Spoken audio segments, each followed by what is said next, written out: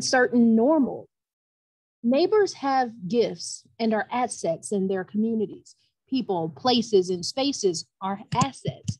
As an organization, INRC has been working remotely, but they're still actively engaged with how neighbors are supporting each other and where neighbors need help.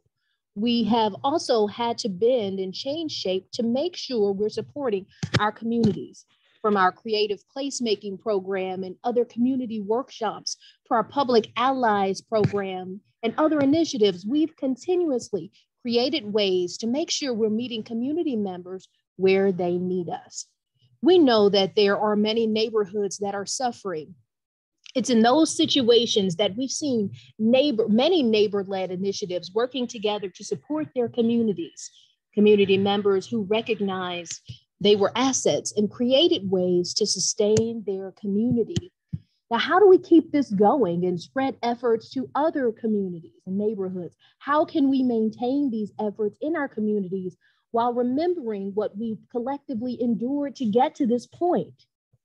Every day, people are the ones who set the standard for how we sustain the magic that's been created thus far.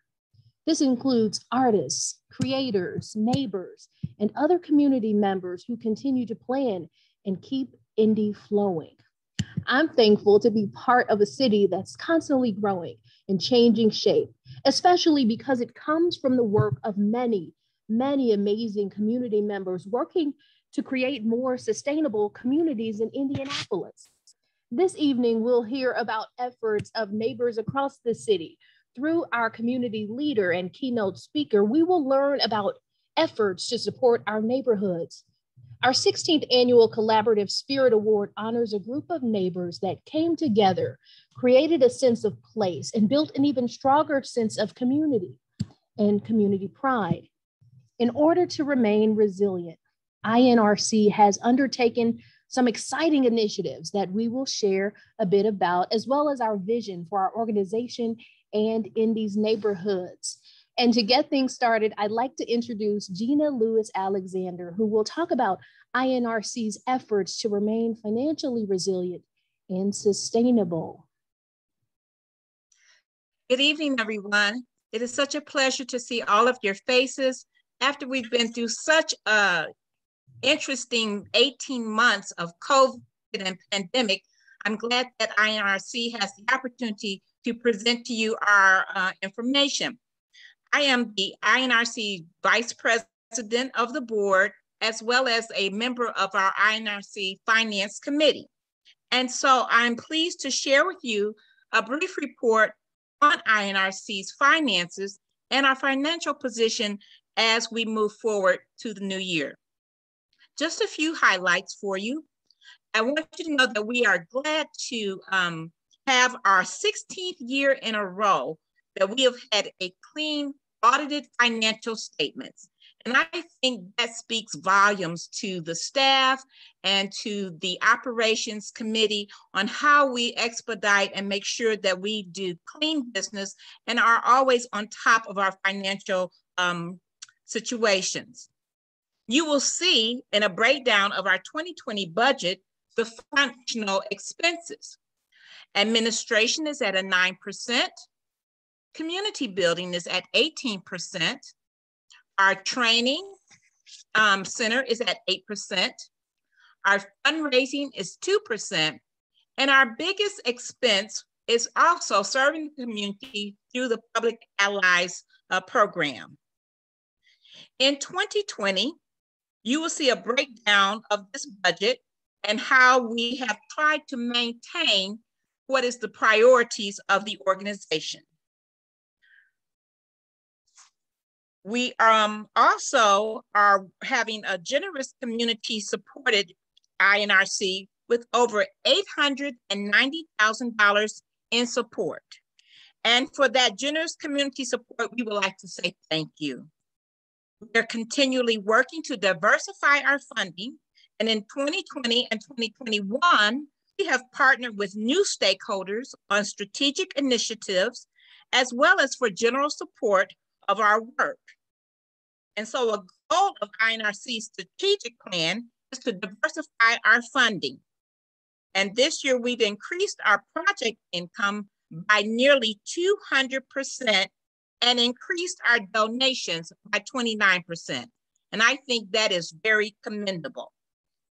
So in saying thank you, I would like to share our major partners and supporters during 2020 and 2021, the Central Indiana Community Foundation, Lilly Endowment, the Corporation for National and Community Service, AmeriCorps Serves Indiana, our public allies, the City of Indianapolis, Department of Metropolitan Development, U.S. Department of Housing and Urban Development. We also like to thank the National Bank of Indianapolis for their continuous support of INRC and our annual meeting and their support. Everybody joining us this evening can help us achieve our goals of supporting strong neighborhoods. And please consider making a donation of any amount to INRC in support of our work with neighborhoods and partners across the city.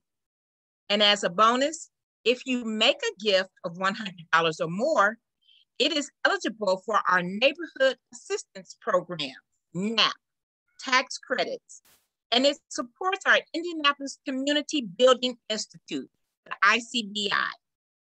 Please reach out to us if you'd like to learn more about NAP and how our NAP credits can benefit you.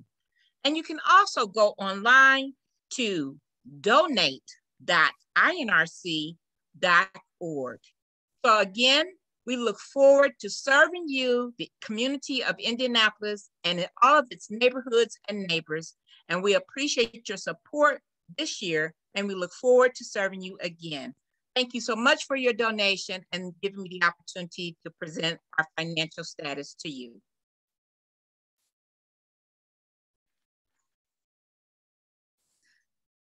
Good evening. Thank you, Gina.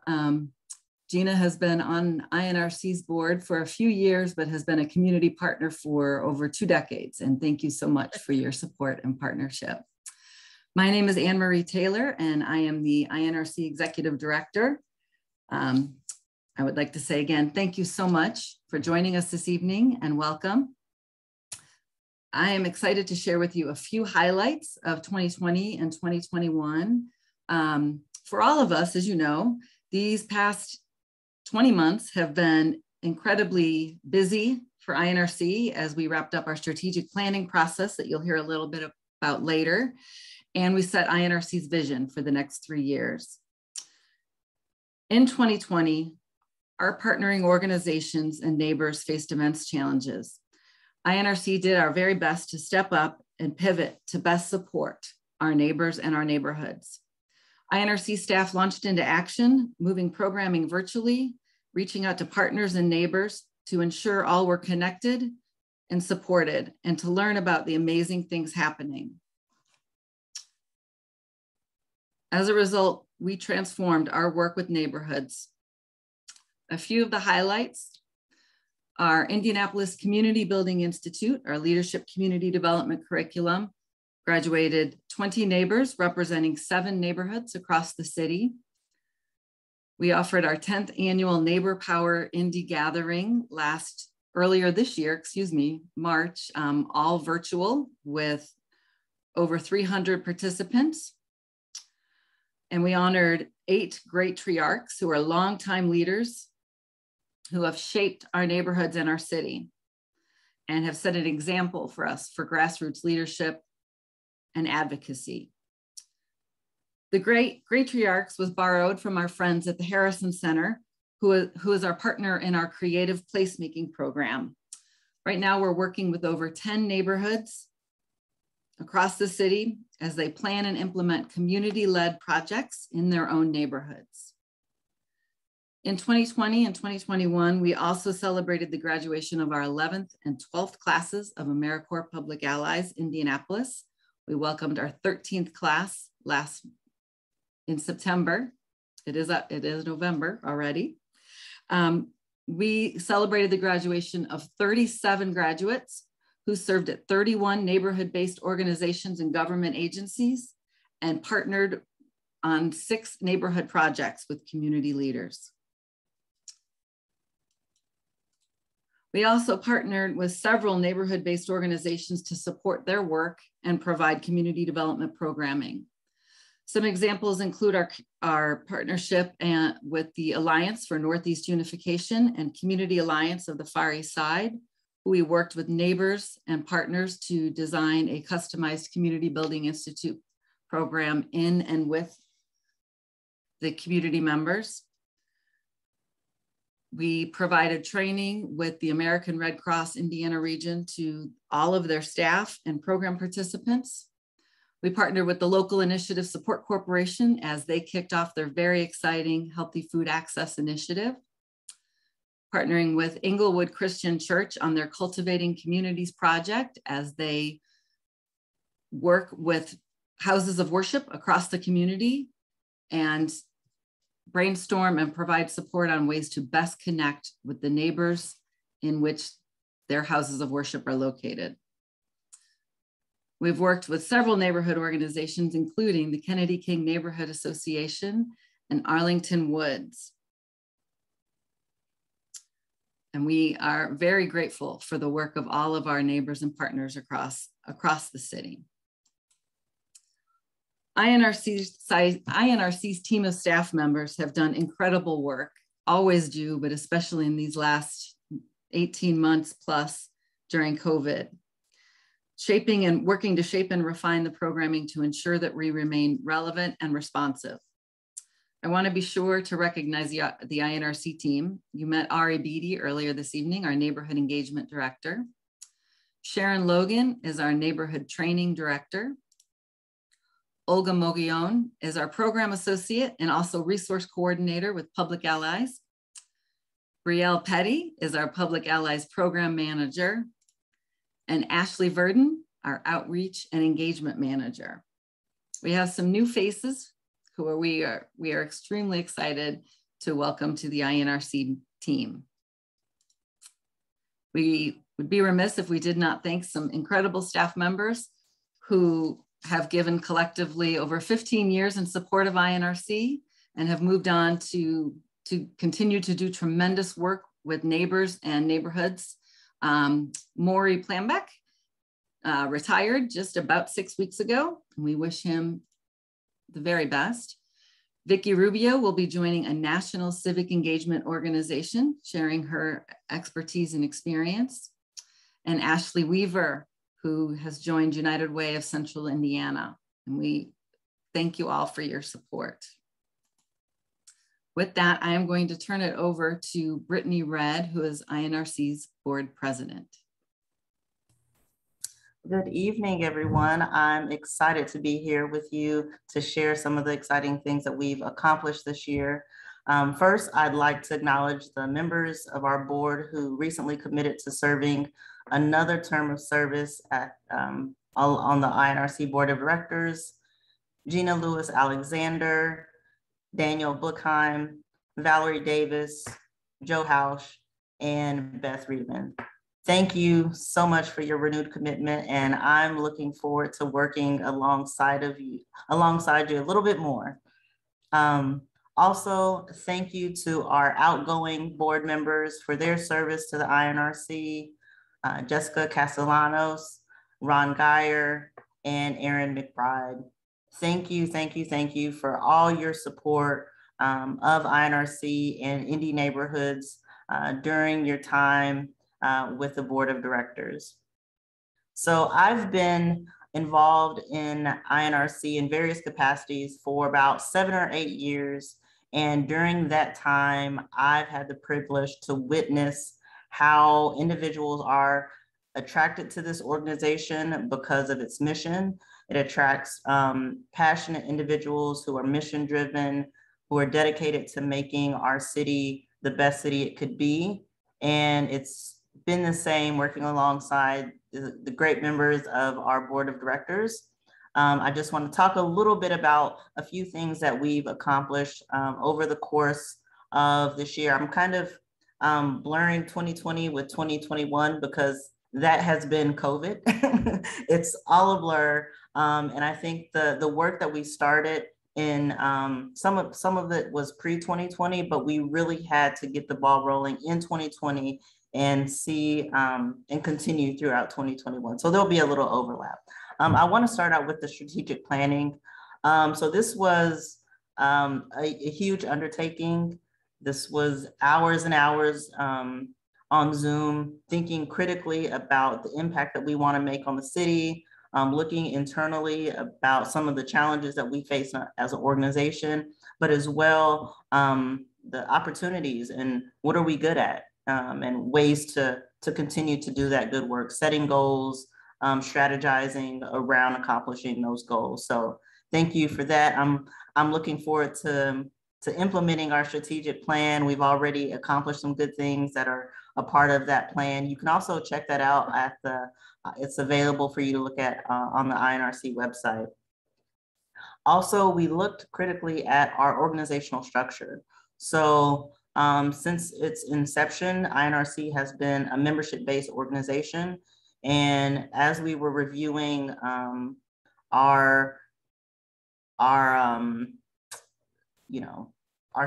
strategy moving forward, we thought that a membership-based structure wasn't the best for our community's needs. So we shifted away from that to now being open for all of Indianapolis.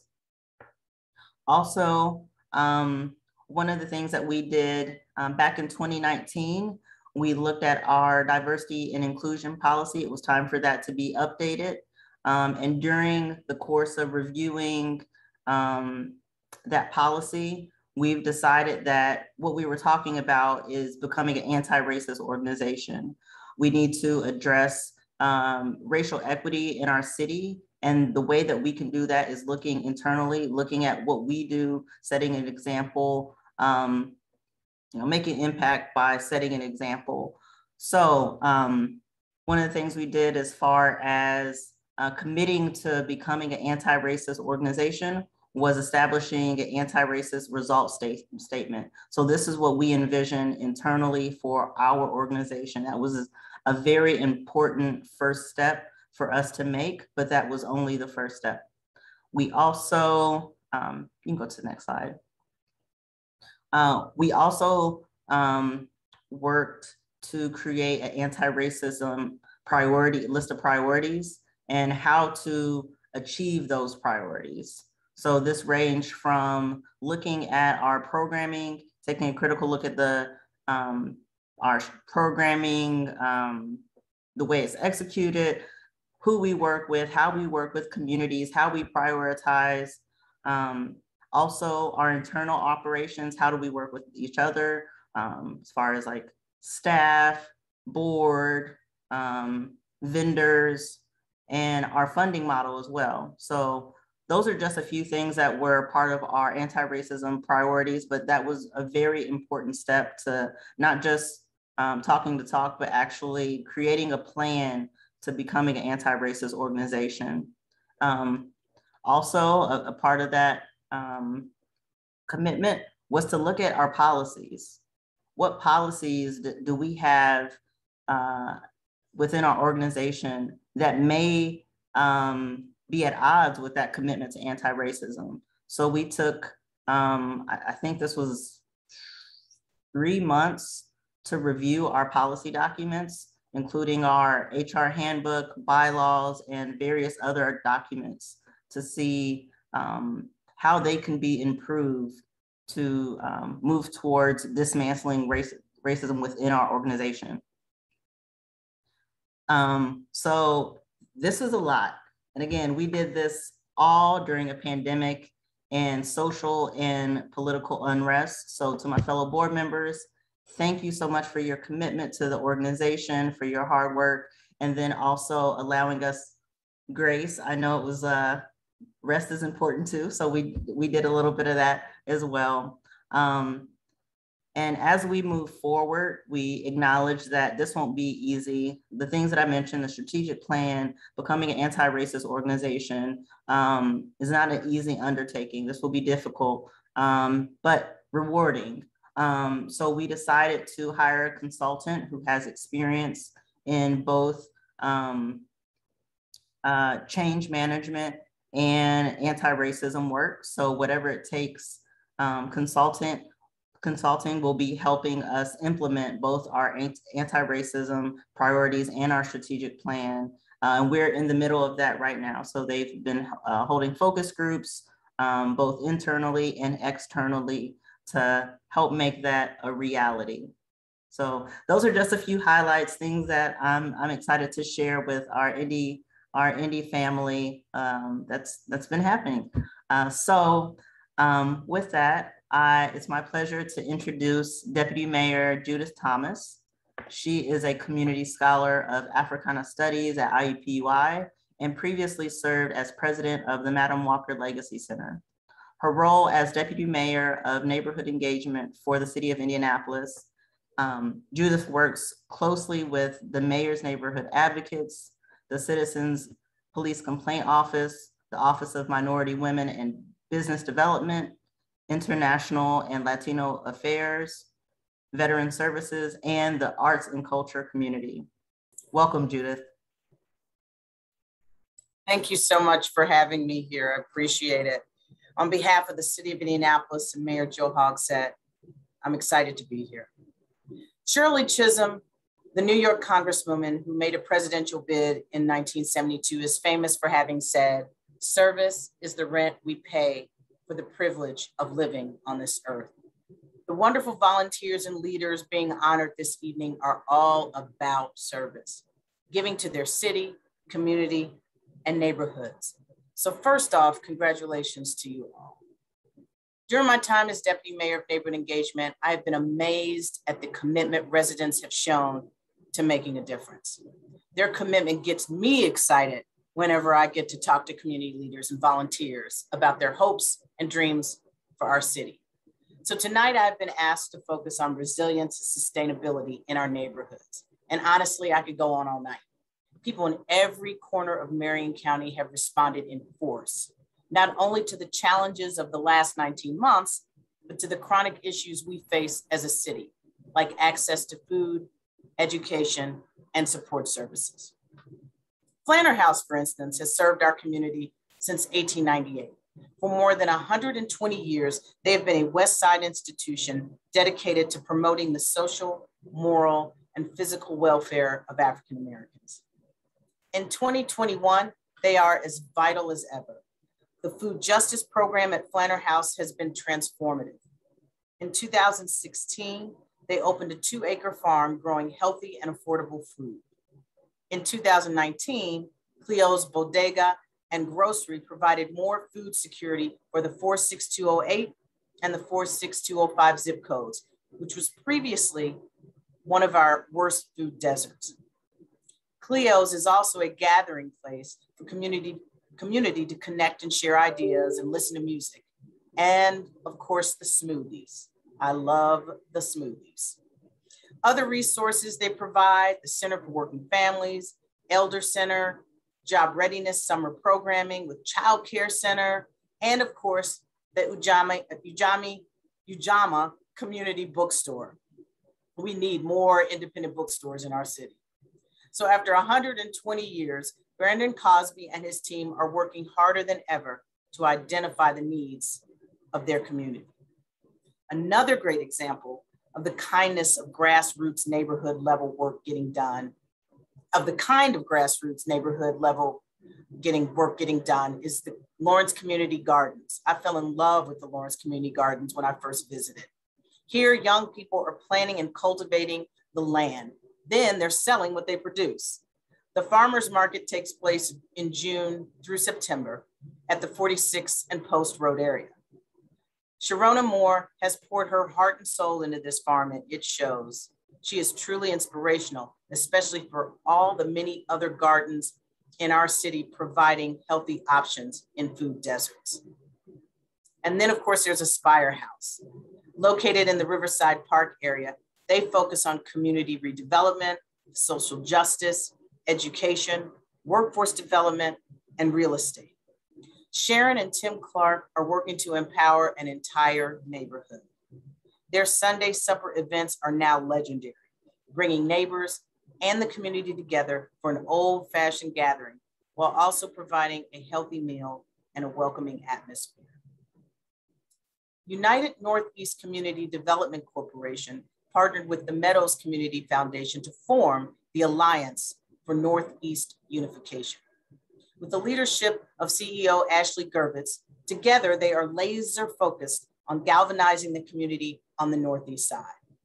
So many organizations are doing great work on that side of town, like the Edna Martin Christian Center, Martindale Brightwood CDC, and the Avondale Meadows YMCA, still going strong with programming serving over 200,000 people. This year saw construction begin on a unique transformative partnership between Cook Medical and the community at 38th and Sheridan. The result will be a new manufacturing facility focused on hiring and training local residents for sustainable jobs. Added to that will be a locally owned indie fresh market focused on healthy options, another grocery store that will address one of our food deserts. That facility will be located along the upcoming Purple Line, the construction of which we are all anxiously awaiting. Another good example of corporate and community partnership is Fifth Third Bank's Neighborhood Investment Program. 9 neighborhoods across the nation were selected, one of which was Arlington Woods. Here, a $20 million investment will be a part of a 3-year collaboration with Eastern Star Church.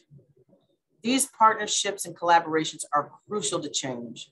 We must insist that corporations and organizations who are more eager than ever to collaborate with our neighborhood organizations respect and listen to the residents. When they do, they will better understand the true needs and wants of those who live in the area. In times like these, we simply must promote and support each other. We have to keep telling those hopeful and inspiring stories of neighborhood resilience so that we can keep the faith and keep doing the transformative work we have all been looking forward to. Finally, for its part, the city enterprise is working hard to stay connected to the community and to neighborhoods. This week, we will announce the first of 2 Lift Indy neighborhoods, which for the 2nd year includes a special focus on the places that have been hit hardest by the pandemic. Our mayor's neighborhood advocates continue to be resources to our neighborhood partners. Never hesitate to reach out to them. They're quite the resource. In the coming months, we will announce details about the Neighborhood Beautification and Small Projects Microgrants. This program will focus on funding neighborhood-driven projects created to beautify or strengthen community relationships. Any new idea or concepts, along with existing projects and resources in need of funding, will be considered. The city of Indianapolis is also committed to that living room of every neighborhood, our city parks. This past year, the Circle City Forward initiative in its first phase will include $20 million in updates to Douglas Park, $11 million to Riverside Regional Park, and $7 million each to Cranor and Grassy Creek Park. Furthermore, with the American Rescue Plan investments announced earlier this month, our parks will also see $16.5 million invested into playgrounds and hardcourts, as well as $1 million in developing Wi-Fi at more parks. But we all know that it is the neighbors themselves who know our neighborhoods best. The organizations we honor tonight provide incredible resources to residents. Your work is transformative. We simply would not be the city that we are today without the leaders, staff, and volunteers of our neighborhood organizations. Clearly, there is much, much more work to be done. At times it can be overwhelming, especially through years like 2020 and 21. But that's why events like this one are so important. We have to take time and appreciate all that we have accomplished, especially during this extra challenging time.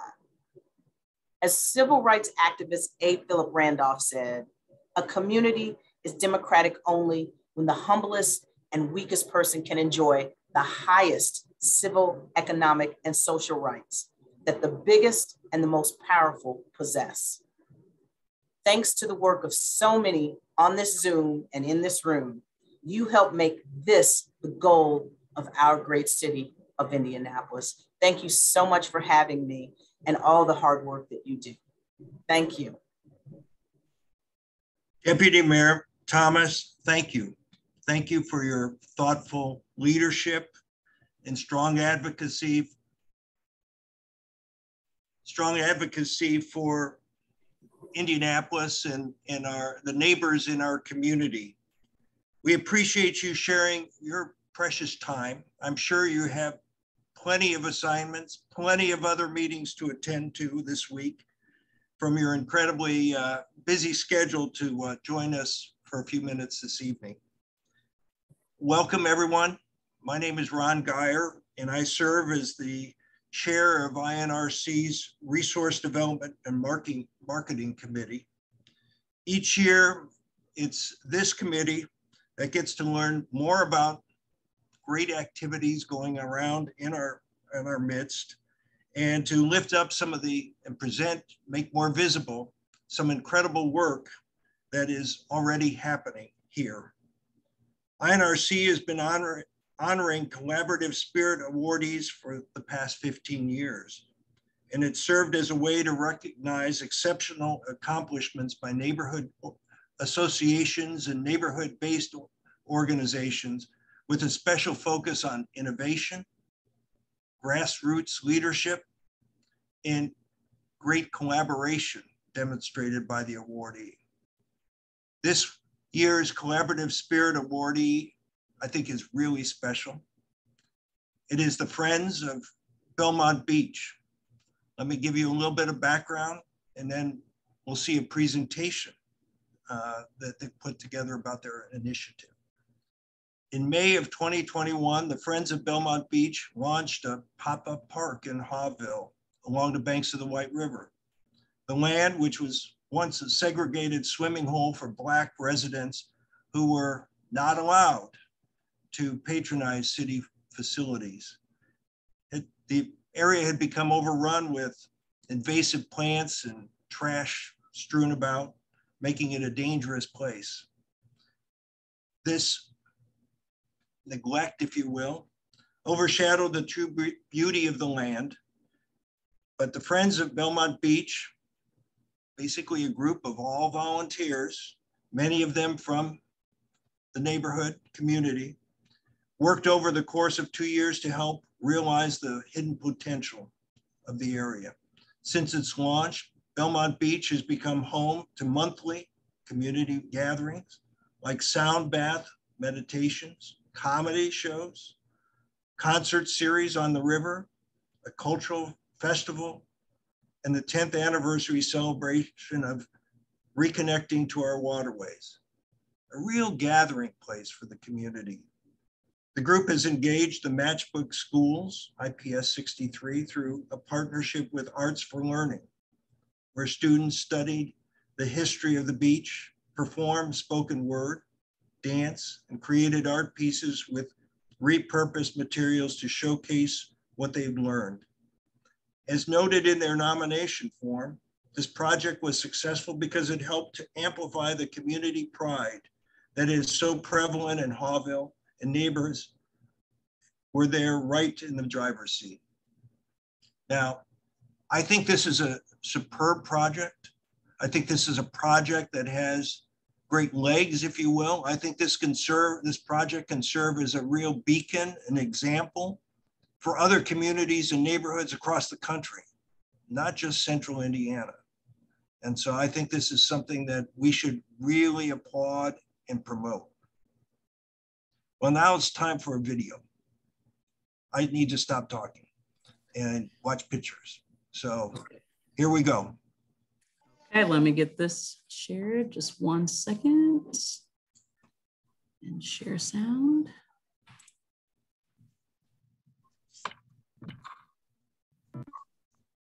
You hear it? Awesome.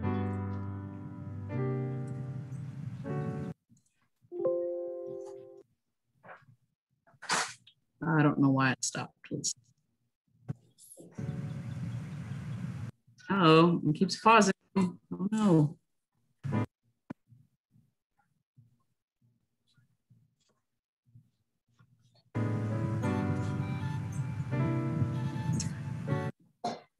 Okay, let me try something else. Give me just 1 second.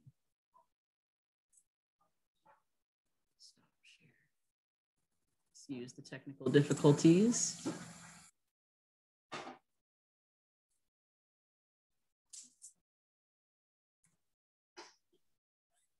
Ari, you know things don't run smooth when you want them to. I know. I'm gonna get the video on YouTube, so hopefully that'll help us stream better. So I'm putting up their website. Thanks, Gina. It's okay.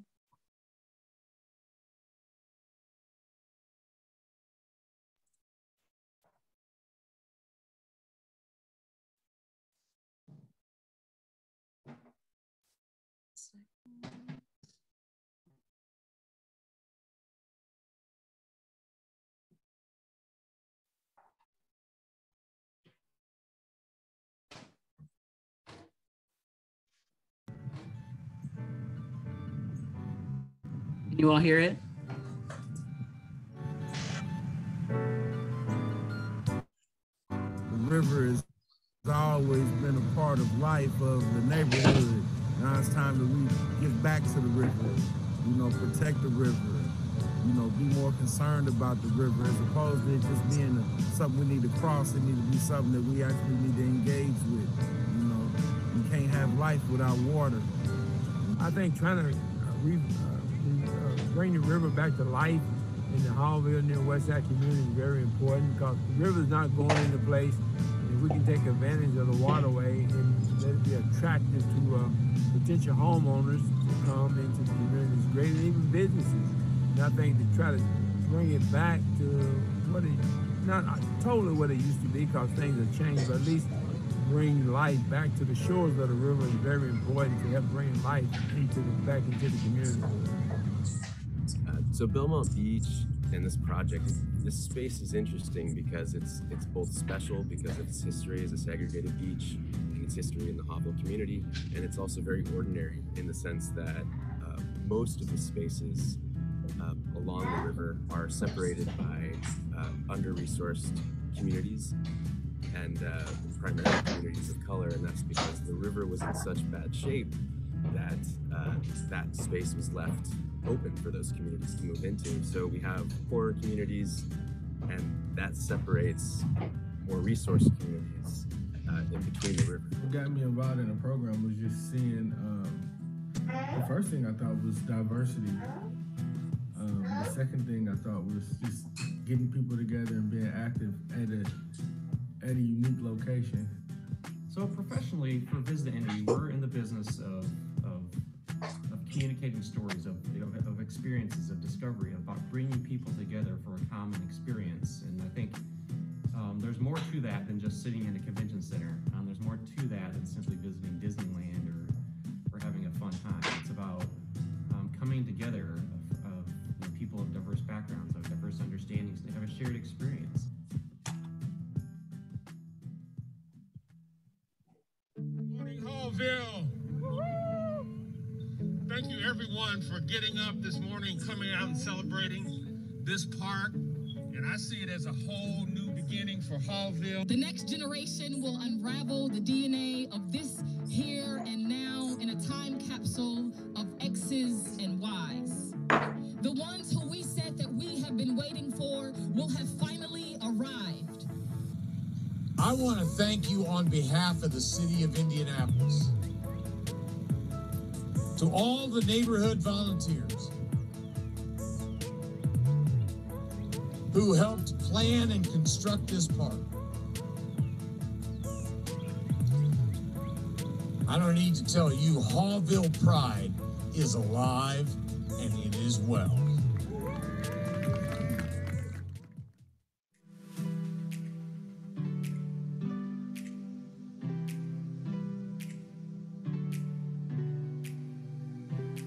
Before it was just a mess.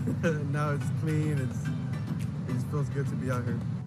100 years forward of timelessness, we will be able to say to our children that yes, yes, you were worth saving. So we decided to start with ourselves.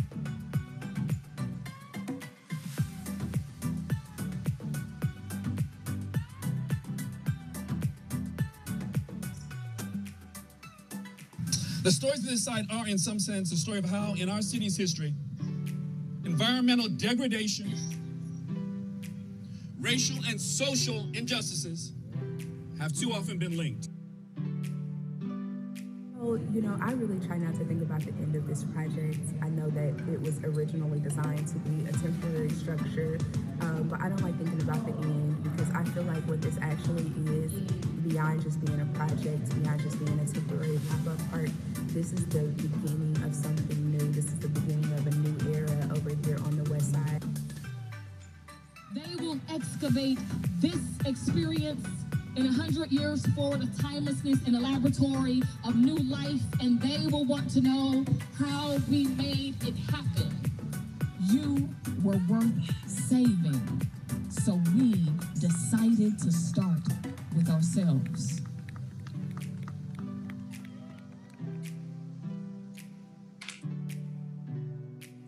Okay, ooh, anybody else get a little emotional? Let me stop sharing. Thank you. That is so incredible. Thank you. And congratulations again, Friends of Belmont Beach. We are pleased to be able to work with you over the next couple of months and submit a nomination for your incredible work for a national award to the NUSA, Neighborhoods USA, for their gathering next May so that we can share your story across our entire country. As we know, these last 2 years nearly, we've faced incredible challenges and unbelievable heartbreak. We've been asking ourselves, how can we and how can our communities be as strong and resilient as possible? We know that resilience is a process and it's something that we help grow over time.